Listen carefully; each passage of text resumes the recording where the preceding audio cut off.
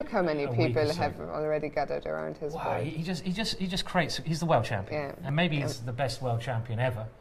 Already at such a young age, he has a very unique style. A lot of people compare him to Karpov, but I think he has a very modern style where he avoids a lot of. He's just a great player, and he's a great person to have here. I also saw people on the English Chess Federation complaining that why did he get when they had a reserve list. They basically, because this tournament is so popular, if you want to play, book up basically now. And they had a reserve list of players, and Magnus Carlsen got in on the reserve list. And I saw people complaining, why did Magnus Carlsen get in when 1200 me was on the reserve list? And yeah, well, very, very logical argument there. But I don't know. I should stop reading this rubbish. Okay, in the game, we had c6. And it looks like things have really changed. So c6. Queen c2, Magnus is playing sensible moves, b5, and black has just destroyed his bishop on b7. But I suppose he wants to go a5 and try to create some play. So bishop b3, a5 was played. And now, interesting little move from Magnus. Magnus just gives up that pawn. He goes h3, just a little waiting move there. Pawn takes b4, pawn takes b4. So Magnus doing a little sacrifice. He takes on a8, and now he goes rook a1. So he's given up a pawn, but he's still got very good play for all his pieces. Yeah. Knight d5, and now, oof, look at this. A little tactic. Maybe this was a little blunder. Yeah. Rook takes a8, boom, and rook takes a8, queen takes c6, and that could be the end of the game blunder. Let's have a look. Knight to c7, because you've got your knight and your rook on pre, so you need to defend them. So knight c7 is the only way to do that. And now this knight could be the game winner. Bishop takes f7 check, king h8, queen takes e4. But it's funny because even here, materialistically, it's even points materialistically. But White's got this lovely central control here, and I want to checkmate the black king somehow already. Rook f8 was played, by the way. So yeah, I mean, it'd be normal just to drop the bishop back to b3 because that bishop is a fantastic attacking piece, but it would be nice to checkmate. Yeah, I was thinking if I could get my queen to the h file somehow. The problem is the black queen is defending h4. I wanted to play something with knight g6. Yeah. And then queen h4, but it's not working. I mean, you could try. What about this for a little idea? I mean, queen f5 is a bit risky, but my idea. Look at this. Oh, look at this. I want to create a little bit of art. You go here, and then I go. Okay, you can have my queen. Oh yeah, this is what we want to see. And you go, oh no, I've lost my queen. And then you go, pawn takes there, and you go, checkmate. Look at that. Isn't that a beaut? You have created a piece of art, Simon. Thank you. That's my piece of art for the day. I'm now happy. So can you go queen f5? I mean, it's kind of move which is a bit risky because you're putting yourself a pin, but I'm trying to do the Fiona plan of queen here. Attack. The Fiona attack, which is probably a worrying queen h5 and knight g6 check. And that's quite a nice little move. g6, d5, opening up this little guy, who's actually quite a big guy, isn't he? Yeah, I'm not sure how you even stop knight g6 here. No, I don't think you can. So will he go? Queen f5 is risky though. Let's say I go bishop d6 and I try to get rid of that knight and undermine the bishop, for example. Maybe this is a good way to defend against that. Because unfortunately I can't go knight g6 check and queen h5 quite yet. And unless there's a very strong move here, queen f5 might be just walking into a nasty pin. Yeah, let's go back. I'm sure there must be something. No art going on here. Have I shot my load? Probably bishop b3 just must be the right move to play. I would assume bishop b3. The bishop's attacked. Why not just move it to it's still on a great diagonal. I've still got the same ideas. And I sometimes make way for the knight to come into that square, and I can play this quite slowly as well. So I mean that'd be the normal also move. Bishop c2 might be a threat at some point. Yeah. sorry, bishop. C2. Oh, right, yeah, bishop c2, and we can try to get our little tricky move in again. Just going for a double bishop checkmate.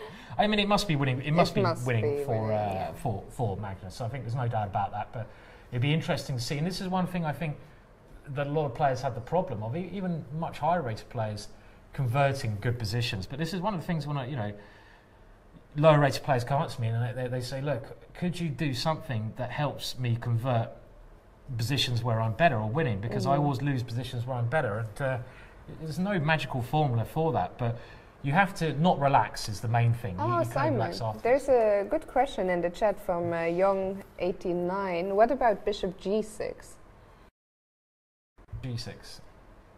Okay, let's have a look. Bishop g6. Seems very straightforward. It seems very straightforward, yeah, just trying to blast the way through. Yeah. Okay. So you can't take, obviously, because of the fork. So pawn takes, yeah.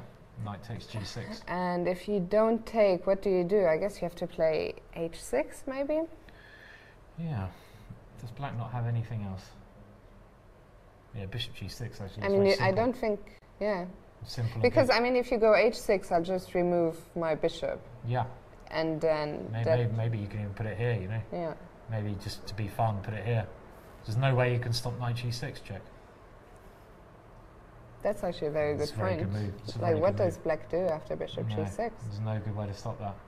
So let's go back, bishop g6. Well, he went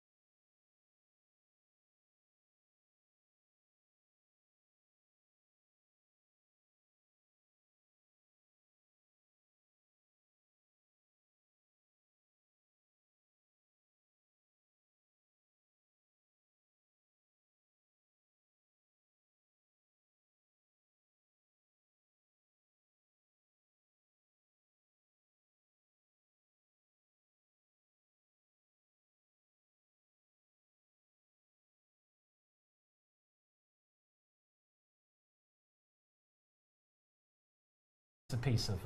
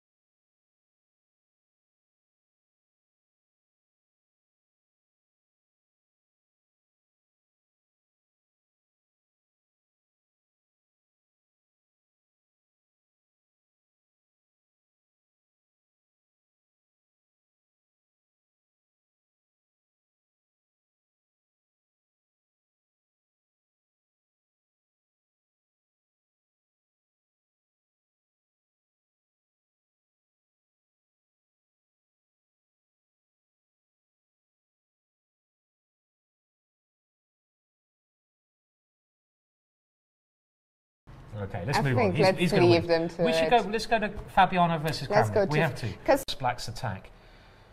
Is Black going to try? Well, Black can get c4, knight c5 is one idea. But and we have a handshake on board one. So Magnus Carlsen winning his first game. Magnus, by the way, who hasn't won a tournament since Bilbao in July 2016. I think I saw Tarrier post last night. Magnus, there hasn't been a year when Magnus hasn't won a tournament since 2000. Since he was born. Since he was born. So, yeah. So he really will be looking to win the 2017 Isle of Man International. Yeah, I mean, he's still the best player in the world, without a shadow of doubt in my eyes. Yeah. There's no one else who is good as Magnus. I mean, people are always going to criticise you if you're the world champion and say, oh, you've had a really bad year, but his bad year is still better than anyone else's year, so you can't be too critical. I mean, this position still, I'm just really finding it hard to work out. I mean, okay, again, let's say I'm white. I'm going to try some funky stuff now. So I'm going to go h4. Let's do it. You play. You can be. You can be father. I can be son. So h4, and